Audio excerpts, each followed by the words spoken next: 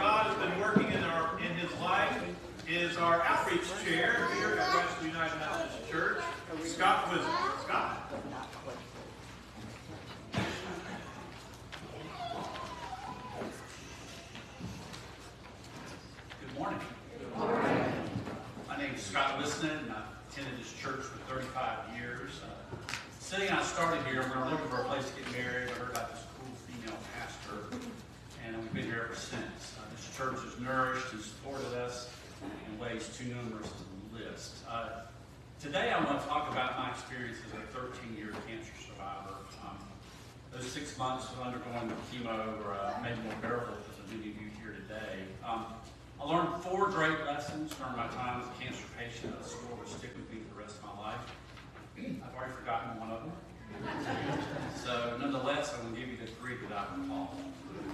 1, there is no such thing as a small act. Every card, every meal, every phone call, every kindness, they all matter more than you can know. My college roommate's mother, who's a breast cancer survivor, sent me a card every week for 24 weeks. When we had a I'm well party, once it was over, we stapled all the cards on our fence in our backyard, and it was overwhelming. No one set out to fix my issue. They just sent me a card. But it all contributed to something larger. I told the group that day that I had seen the face of God, and then I pointed at everyone. 2, if someone offers to do something to help and you sense that they need it, then give them something to do. This is not the time to play hero ball. Your friends and family need to know that they did something in your time of need, so don't take that from them. 3, if something is worth doing in the name of God, then do it well. A friend from my Sunday school class offered to mow my yard, so I let him. See what we do, right? He didn't just mow it. He brought a trail full of goodies. He weeded the edge. Our backyard was shocked to see such tools. Around this time, Bob Bauman told me about a woman who'd found a forgotten freezer in her basement with a turkey inside. It had been there about 20 years. She called Butterball, or whoever you call things like that, and they said, well, if the power stayed on, the turkey's probably still edible. It's likely lost its flavor. She said, okay, I'll give it to the church. I think God deserves better. He deserves our best. The question is, what does that look like? For cancer survivors, that question is a little different, though equally poignant. When I struggled early during chemo, there were fellow patients who held my hand who I knew wouldn't make it. They died and I didn't.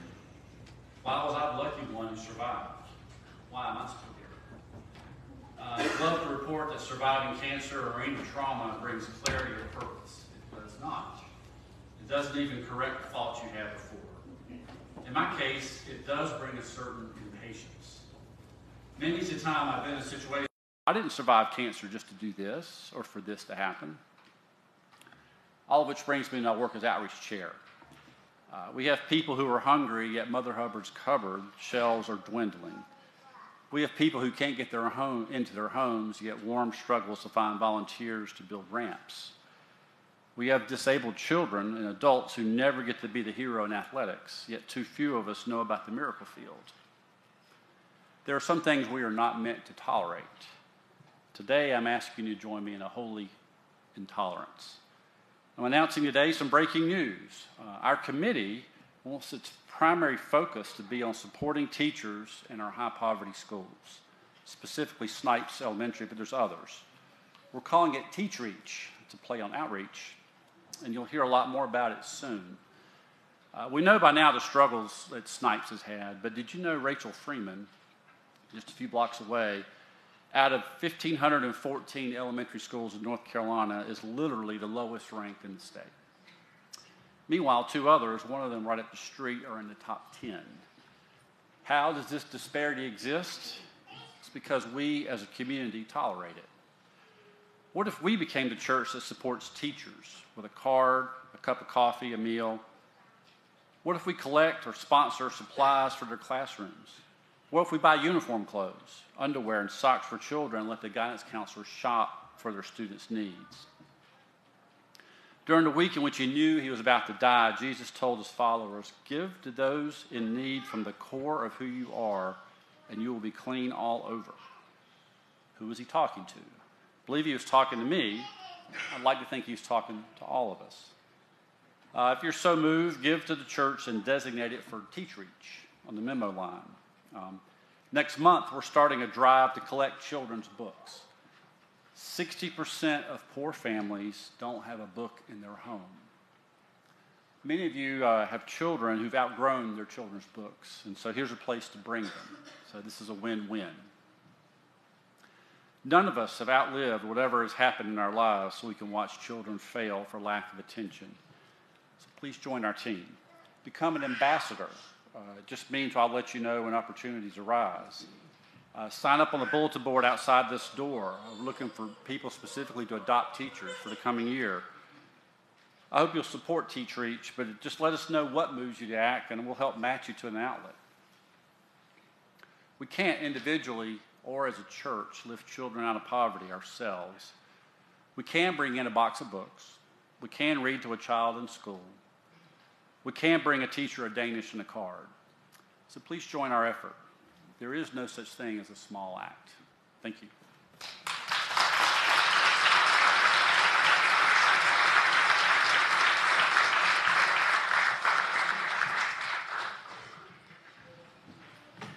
As the Title Line String Band comes back, I'm going to ask our church member in connection to the group, Keith Carter, if he'll introduce the rest of the band.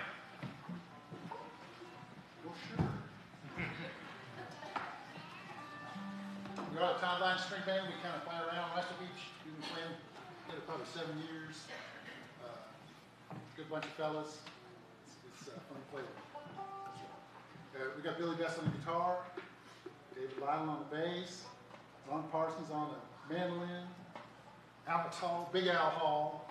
You'll find out why in a minute on the clawhammer banjo, and Kevin Parker on the dobro.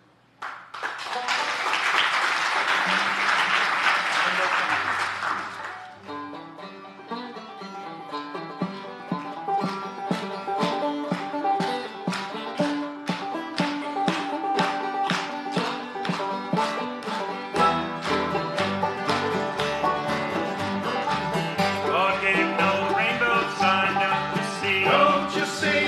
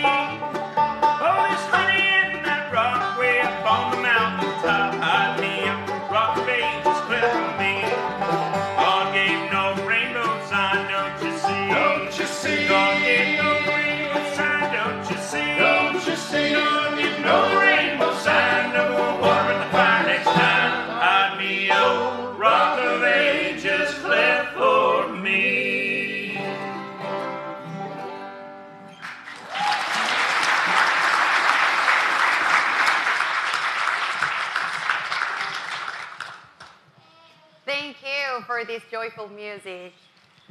Good morning, church. I'm Eun-Soo Kang, one of the associate pastors here. It is a great joy to lead us in prayer today. Please join me as we pray together. Almighty God, we are so blessed to be gathered here this day, the first Sunday in Camp Meeting Month, seeking nourishment for our souls. You remind us of the blessings we have and the opportunities to share those blessings with others. We praise and we thank you for all these things and for your constant presence with us. Gracious God, we confess that we have fallen short of your glorious standard in our thoughts, words, and actions.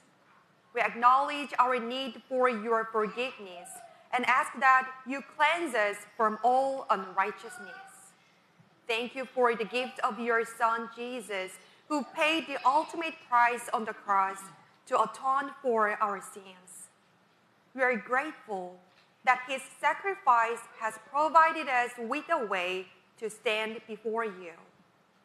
We ask for the help of the Holy Spirit to guide us in overcoming the sin in our life. Empower us to resist temptation and to grow in our relationship with you, reflecting your love and grace to those around us. Loving God, we especially pray for these whom we now name with our voices or in our heart.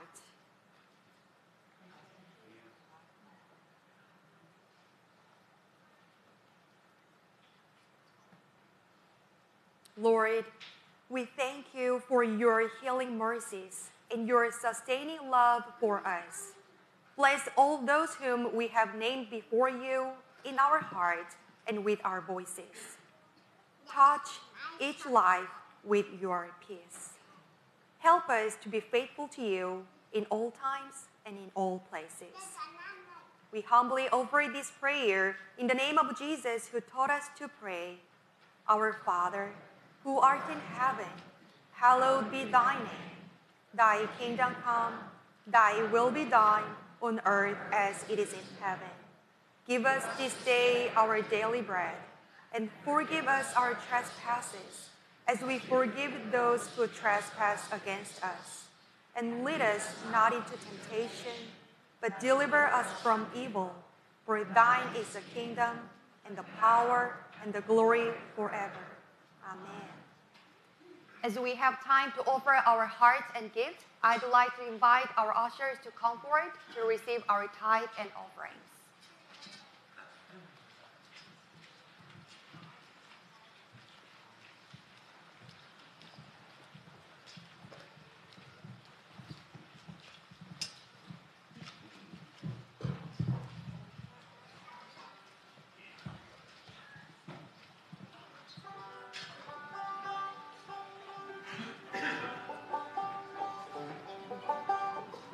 All right, we're gonna play one more. You might know this one. Please help us. Yeah, please. When Petey was here, this is one of his favorite songs. Go ahead.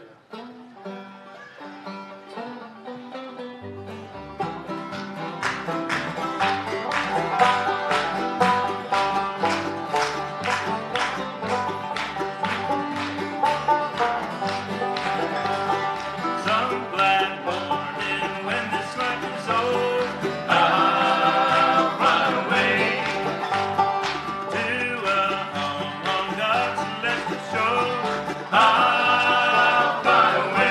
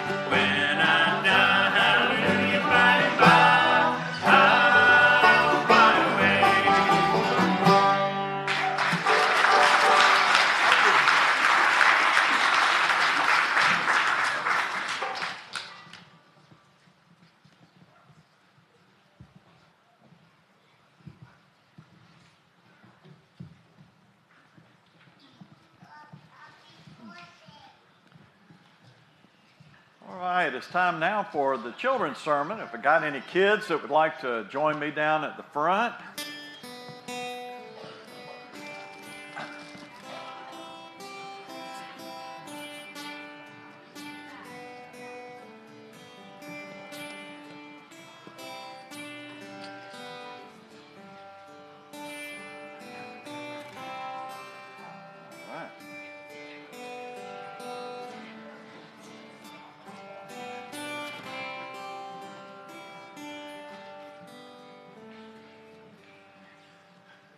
All right, got a good group this morning. So good morning, guys. Good morning. Wait a minute, my hearing aid's acting up. I didn't hear anything. Good morning, guys. Good morning. Oh, now it's working great. Well, I'm Pastor David. I'm one of the associate pastors, and I get to share the children's message with you this morning. But actually, I want to tell you about something that happened when I first got to church today. I was so embarrassed. I came walking in, carrying my bag, and Pastor Doug and Pastor Julia and Pastor Ensu all looked at me and said, "What in the world do you have in that bag?" I said, "This is my camping equipment." And they said, "What?" I said, "Well, this is camping month at church. We're going camping, right?" And they said, "No, it's camp meeting." I said, "Yeah, we're meeting to go camping, right?" And I mean, I've got my sleeping bag. I've got my water bottle. I've got my camping pillow. Have to have this. My camping hat. So my head, might get a little sunburned on top. I've got my lantern. Ooh, boy, that's bright. And if I don't need that much light, I've got my flashlight. And, one more very, very important thing. I've got my granola bar. So, did I mention food yet? Yeah, well, so I was all set to go camping, and they said, "Well, no, this isn't about camping. Camp meetings are something that happened like 200 years ago in our country out on the frontier, which back then was like Kentucky and Tennessee, the mountains of North Carolina and Virginia. And people used to come together from miles around. And that wasn't easy because they didn't have cars, they didn't have motorcycles, they didn't even have bicycles, so they had to walk or ride on horseback or come in wagons.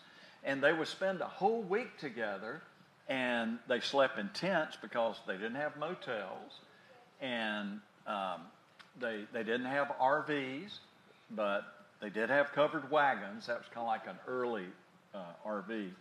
And yeah, work with me now, work with me. And they cooked over open fires, and they had preaching all day and singing. And basically, it was a time when people really got excited about God and about their faith in God. And so at our church, they helped me to understand when we have camp meeting month, we're trying to recapture some of that spirit. Just like in this service, we have great music, like right off the frontier. We have testimony and great singing and preaching. We even had breakfast upstairs earlier. It wasn't cooked over an open fire, but boy, was it good. So that's what camp meeting is all about this whole month. Services that are informal, and really our goal is that we'll all get a whole lot more excited about God and about our faith. So let's pray together. Lord God, we just give you thanks for the children and youth of our church and community and their families. We just pray that you'll bless them and help all of us this month during camp meeting month to really get excited about our faith and excited about our church, and above all, excited about you, oh God, and your great love for us. In Jesus' name we pray. Amen. Okay, guys, you can go back to your seats.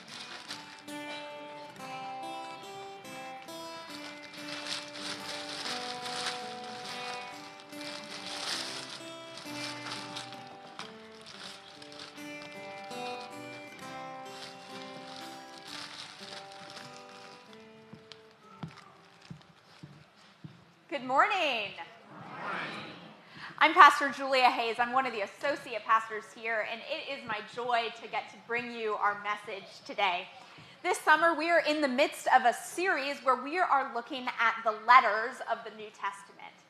So as a reminder, these letters are written by a specific person to a specific group in a specific place at a specific time.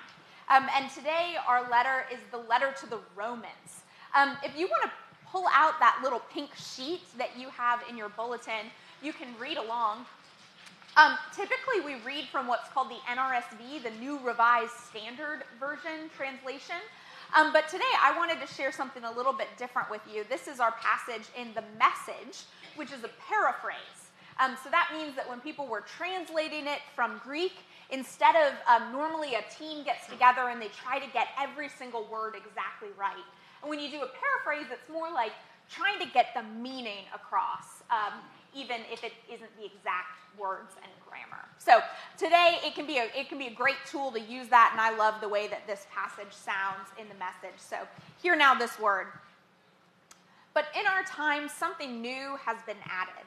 What Moses and the prophets witnessed to all those years has happened.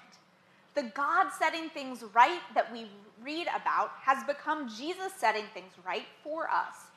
And not only for us, but for everyone who believes in him. For there is no difference between us and them in this.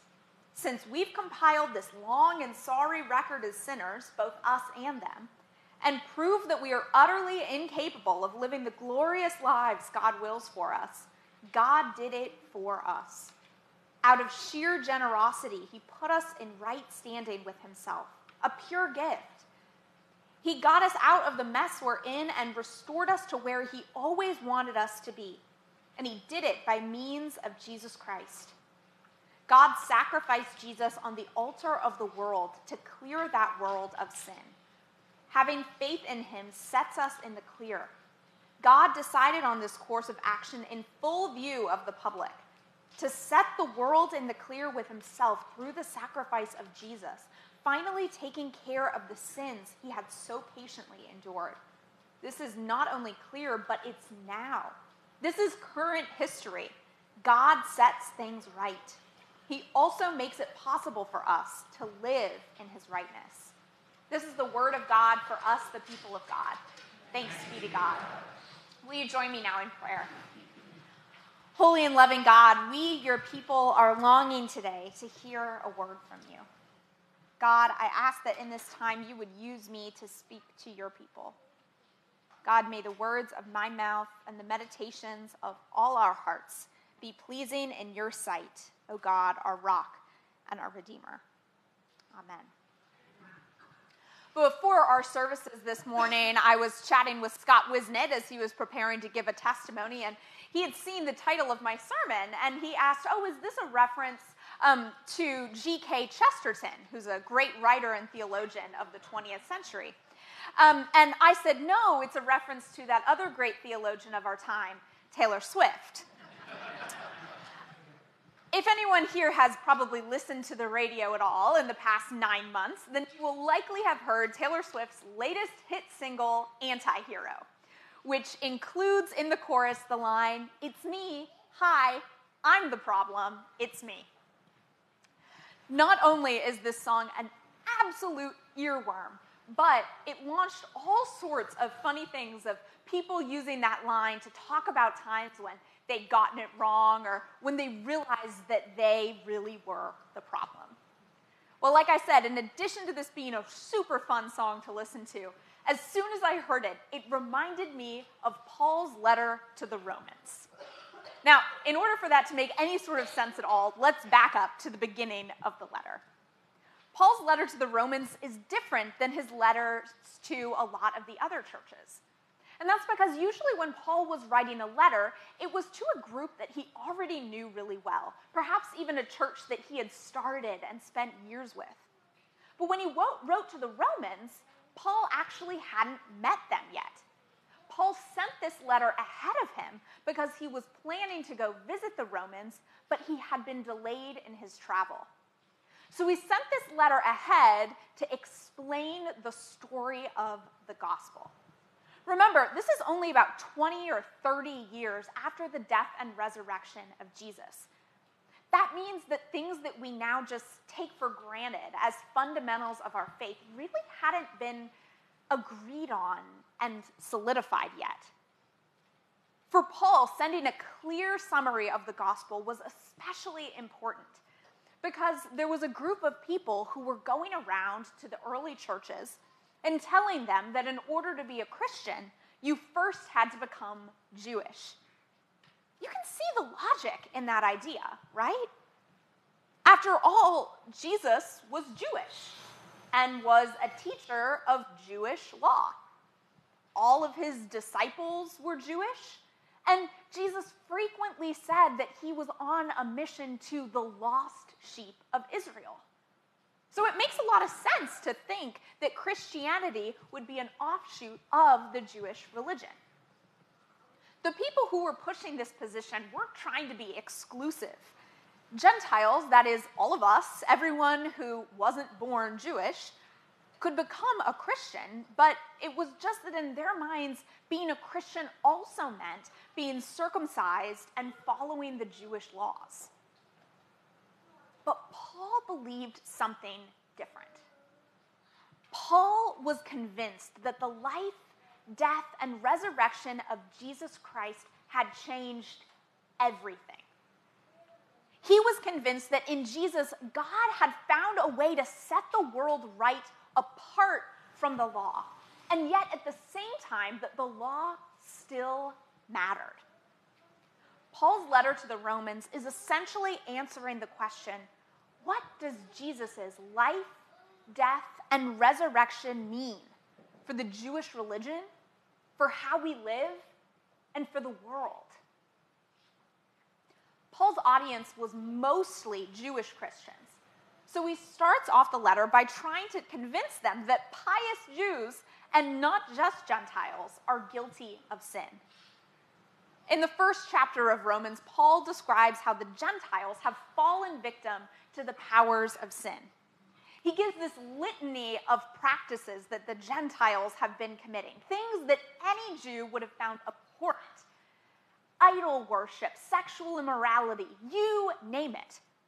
Paul would have had all of his Jewish listeners nodding and saying, yeah, that's exactly right. Those Gentiles are awful. That's why they need to follow Jewish customs before they can be Christian. But then, Paul flips the script. Not so fast, he says. And he gives this convincing betrayal of all the ways that the Jews have not been faithful to God's commands and promises. And he ends the critique with this absolutely gut-wrenching claim. The name of God is blasphemed among the Gentiles because of you. Wow. Suddenly, the Jews are the ones who are under the microscope. And they have to wrestle with the fact that they are just as affected by the power of sin as the Gentiles have been. And in fact, it might even be a worse situation for them because God spoke directly to them. God had asked them to be the light to the nations, and instead they had led the nations astray by living so poorly. They had to say, wait, I'm the problem? As some of you might know, I was a competitive cheerleader growing up. And sometimes when we were working on a routine and getting ready for a competition, our coach would give us corrections. Something like, hey, make sure that you're pointing your toes during the jump section. The problem was that she could give this critique several times in a row, and the problem wouldn't get solved. You see, the issue was that no one thought that they were the problem. So I would hear that and think, oh, she's so right. Nicole is the worst about that. And I'm so glad our coach is finally calling her out. Meanwhile, Nicole is thinking, oh, Julia's feet are always so flexed, and if she doesn't get her act together, we're going to get deductions at competition. Finally, our coach found a way around it. She started saying to us, assume that you are the problem. She said, even if you don't think it's you, make the change that would be necessary if it was you. The worst thing that can happen is that you'll become a better cheerleader. Well, it's one thing to use this strategy, this assume that you're the problem technique, when it comes to little things. But what about when you realize that you've been the problem in a more serious situation? This moment of admitting that you have done something wrong, that you are guilty, that perhaps you've hurt someone, is hard to bear. Brené Brown, who researches vulnerability, argues that there's a meaningful difference between shame and guilt. She writes that shame is always harmful, but she says this: guilt is adaptive and helpful. It's holding something we've done or failed to do up against our values and feeling psychological discomfort. Even though guilt is adaptive and helpful, meaning that it's necessary for us to grow and transform, it hurts to feel it. And we can go to extreme lengths to try to avoid feeling that pain. When we begin to feel guilt, our first instinct is to hide, to avoid confrontation. You can see this from the very beginning in Genesis. When Adam and Eve eat of the fruit from the tree that they were told not to eat from, what's the first thing they do? They hide. They sew fig leaves together to try to cover up their bodies that suddenly feel wrong and shameful. And when they hear God's voice, instead of running towards him, they run away and hide in the trees. We frequently also try to avoid guilt. Have you ever dodged a coworker because you know that you didn't meet that deadline on time, or you had a disagreement in a meeting? Have you ever gone down the wrong aisle in Harris Teeter because you were trying to avoid someone that you had a falling out with? When avoidance doesn't work anymore, we usually then try denial. We deny doing what we did, that we say it was something or someone else. I know I'm certainly guilty of this. Oh, I wasn't late to the meeting because I left my house 10 minutes later than I knew I needed to leave. It was just that I got into traffic. Or maybe we justify. We try to say that what we did really wasn't that bad after all. Think about it. This is actually basically how court proceedings work. You can claim that you're innocent and try to say that you didn't do the thing that you are accused of doing. Or you can plead guilty, but explain that there were extenuating circumstances that mean that what you did really wasn't so bad after all.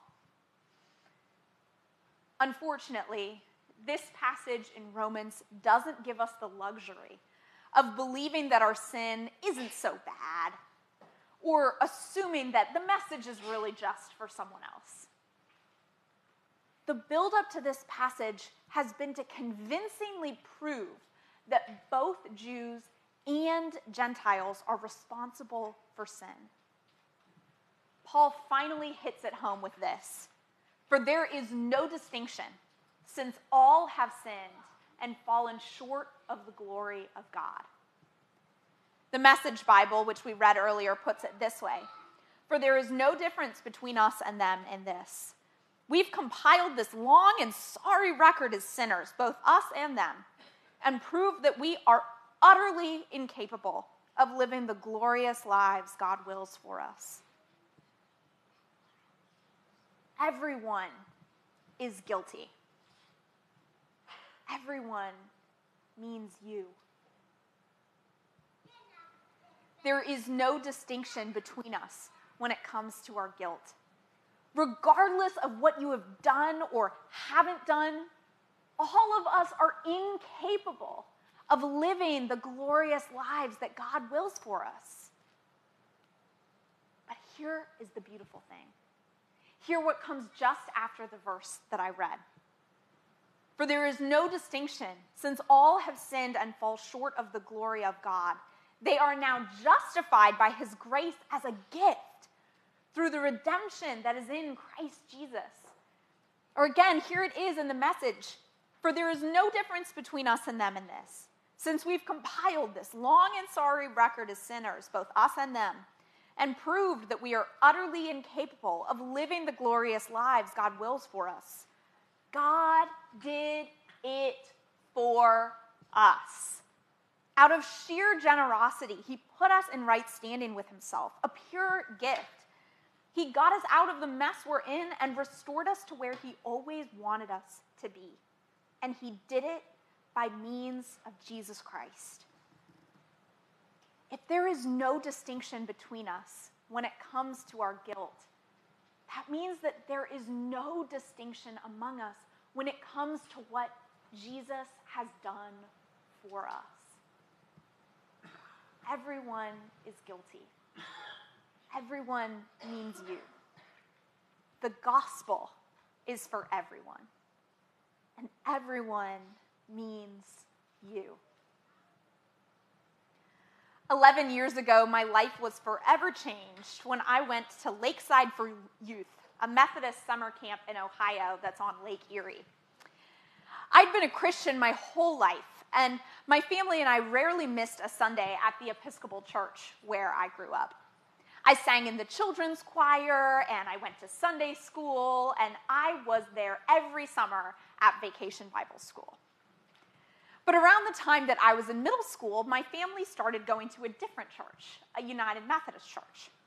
Now, maybe it was because the worship was a little bit different, or maybe it was just because I was a cynical teenager, but I was a little bit suspicious of this new church. And I was especially suspicious of the youth group. My parents would gently encourage me to get involved, but I found lots of clever excuses not to go. Finally, when I was 15, I was hemming and hawing about going to camp, so my mom finally just signed me up and told me I was going. You'll notice in the benediction that I always share with you, there's a line that says that God pushes us into places we might not go on our own. My joke with my mom has always been that the Spirit does that, and so do mothers. Well, I went to the camp, and it turned out it really wasn't so bad. There were some things that felt new and different to me, but I felt my heart stirring in a way that I had never felt before. Finally, on Thursday night during worship, one of the worship leaders stood up and said that if there was anyone who wanted to say yes to Jesus, that they could come forward and be prayed for. Well, as soon as she started saying that, I basically started rolling my eyes. I knew what this was. It was called an altar call, and it was one of those crazy things that might happen at a Methodist summer camp. But at the very moment that I thought that, I felt another voice in my heart. It wasn't audible, but it was impossible to ignore. This is for you. I knew that it was God's voice, but I still tried to fight it. This isn't for me. This is for those people with big problems. The people who drink or smoke or are getting bullied at school or who aren't Christians. And yet, I still heard God's insistent voice. This is for you. Before my head knew what was happening, my feet started working. I went up to that stage, and I felt closer to God than I had ever felt before in my life. And from that moment of saying yes to Jesus for myself, my entire life has changed. I'm here now, all because of what started in that moment. Wherever you are today, whoever you are, this is for you. Whether this is the first time that you've found yourself in a church pew, or if you've been a Christian your entire life, this is for you. It's never too late, and it's never too early. This is for you. Everyone is guilty. Everyone means you. The gospel is for everyone. Everyone means you. Will you pray with me? Holy and loving God, we thank you that you have proven in Jesus Christ that you will do anything to get to us. God, please help us today to realize that the gospel message is for us, to acknowledge our guilt, but God, then to know too that your saving work is for us. God, I ask that you would help us to say yes to you, to get on board with what you are doing in our lives. We love you, and it's in Jesus' name we pray. Amen. I invite you now to stand and join together in our closing hymn, which is found in your bulletin, Glory, Hallelujah, Jubilee.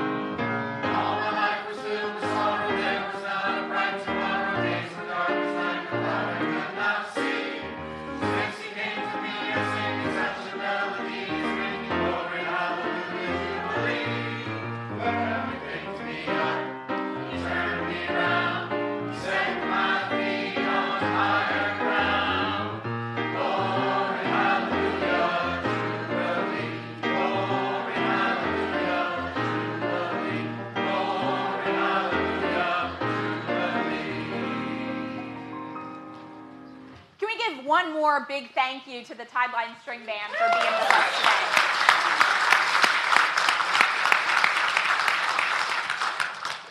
As you go now from this place, go knowing that this is for you. And as you go, may the Spirit of the living God, made known to us most fully in Jesus Christ our Lord, go before you to show you the way, go behind you to push you into places you might not go on your own. Go above you to watch over you and protect you. Go beneath you to lift you up when you cannot stand. Go beside you to be your companion and dwell within you to remind you every day that you are not alone and that you are loved beyond your wildest imagination. Go in peace.